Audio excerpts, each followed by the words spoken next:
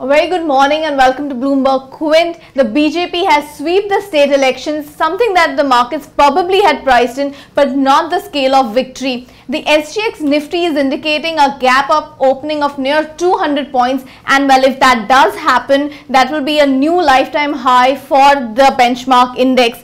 And to discuss that, we're being joined by Porinju Veliyath, the Managing Director and Portfolio Manager at Equity Intelligence India, and who's not only somebody who has been positive on the markets but has often also spoken in support of the incumbent party. Thank you so much for joining us, Porinju. Thank you, Shraddha and Akam. It's great to join you guys, and in the morning and that too before the market opening on a very important day. Right. So, Porinju, I'm trying to understand if there is any gap up opening that we see on the indices today. Could that just be initial euphoria, or do you think that any new highs that are made on the indices will be sustainable?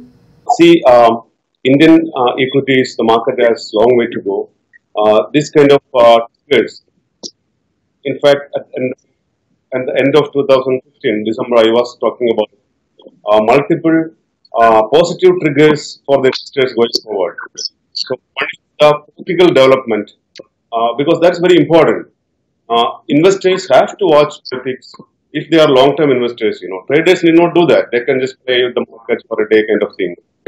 But otherwise, long-term equity investors should have a look, monitor how the economy is managed by politicians. Now, the UP election, it has come out very much in favor of the country, I would say. It's in favor of the India, in favor of a changing India, in favor of, transforming India. So that way, I think investors cannot be bearish in India because our economy is very small. As I always talk about, it's just a $2 trillion economy. We can't survive with that. We have to grow. We have to grow not at 6 and 7%. We need to grow at 10 and 12% for some time at least, for many years. Then only we can bring the 500 million people out of poverty. It's very, very important, and it's important for the economy and ultimately for equity investors. There is going to be a lot of sweet spot and positive triggers going forward for the market. I'm very bullish, but at the same time, one cannot be complacent and go on picking anything in the market or betting on the index in a big way. That may be not really good at this point of time. I would like to talk about the disruptive world ahead. It's already disrupting many industries, many companies, many economies. So we are going to have many challenges too. Everything won't be that easy. So investors just need not get excited at higher levels and try to make fast money. So the discipline and selectiveness is very important going forward. One has to be very selective. I used to talk, the disruptive world is going to kill many businesses and many professions ruthlessly. That is the world we are living in and we are heading for. So this is very much relevant for equity investors. The casual buying and just buying on tips, buying on SMS tips, these are to be avoided by small investors. They should not get trapped. That these outcomes will lend to the market today. Do you think the election outcomes have much to contribute in terms of politics, because there aren't many important bills which are pending in the Rajya Sabha? Yes, that's a very important question, Shraddha and Akam. Now Rajya Sabha is a problem. We have the good Indians are not in majority in Rajya Sabha, so that is going to be a block. It may take some more time for the patriots to be in majority in the Rajya Sabha. So, but that also will happen going forward in next 1-2 years, because we have to change. We need to change. Today, a lot of anti-Modi kind of a gang in the country, especially the journalists, they have been opposing every move of this government. Why they are opposing every decision of the government? Because they are so much tuned, they are so much accustomed to governments which never took decisions. Is it that what we are going to do? We need to take strong, hard decisions sometimes, like demonetization, which may affect the people's lives, but for a long-term good, because corruption has been the root cause, especially the political corruption. That has been the root cause for the poverty in this country. for the underdevelopment in this country. Thank God India is rich. Structurally, our economy is so rich. We have no reason to keep 500 million people in poverty. So that corruption, how can we at least make the corruption decline and better economic management can happen? So the current government, I salute Narendra Modi for doing the right things for the economy with a long-term vision. That is what India needs. So the best thing I will tell you, there are two great things happening in this country. If from an investor perspective, what people should not forget. Number one is, the development. Development is coming to the center stage in politics. And not only, I'm not talking about BJP politics, I'm talking about development coming into politics in the center stage. Even the regional and even caste-based, religion-based parties have started talking about, development. This is very positive for the economy and for the investors. The second thing, immediately what has happened, UP, I have been talking about it last few weeks. It has been proved in the UP election. The media sensationalism is failing. It is becoming ineffective. The anti-Modi, the corrupt journalist, and the poisonous, some of the corrupt politicians, they have been spreading rumors and they have been misleading, misinterpreting whatever this government has been doing. So that is becoming ineffective, which is very positive for India and the good citizens in India. All right, so Porinju, you know what, I'm assuming that we're all expecting the markets to head up higher, but it's something when it comes to the earnings, they have not been as robust as the way which markets are inching up. So my question is, when can we expect earnings to recover substantially, where we start seeing a considerable double-digit robust growth when it comes to a lot of these, broader market counters as well? Yes, it's a good question again, Agam. When can we expect earnings to pick up? I will say from today. Okay. Because why today? Because today we have a clarity. The current regime at the center will continue in 2019. So the economy will progress. When the economy progresses, the company's earnings will progress. And that is going to lead to higher earnings. And then over a period of time, the high price earning multiples, which will go higher in fact in the coming days. From that high price earning multiples, when the earnings catch up, the PEs will come back to normalcy in the next 2-3 years. Still the investors will make excellent returns on their equity investments. But the only thing is, again, I want to warn investors, don't go complacent.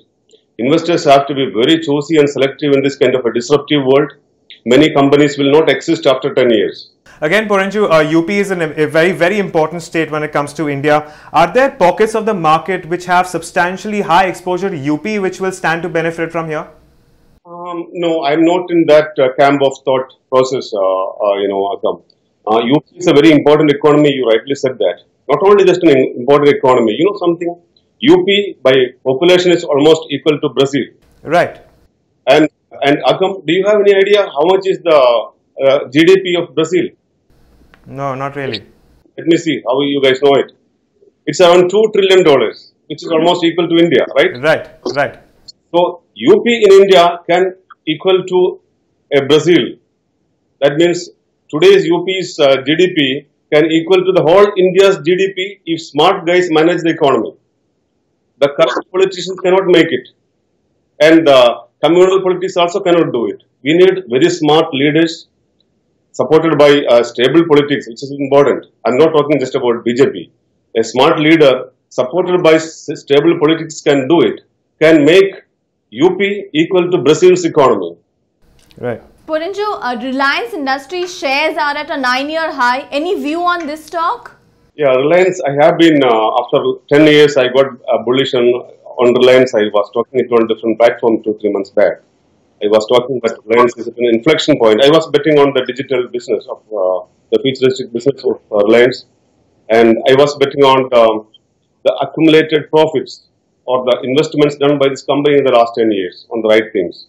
So it was an underperformer for the decade, and now it's coming out of that. Of course, the initial phase might have seen 20-30% kind of a movement.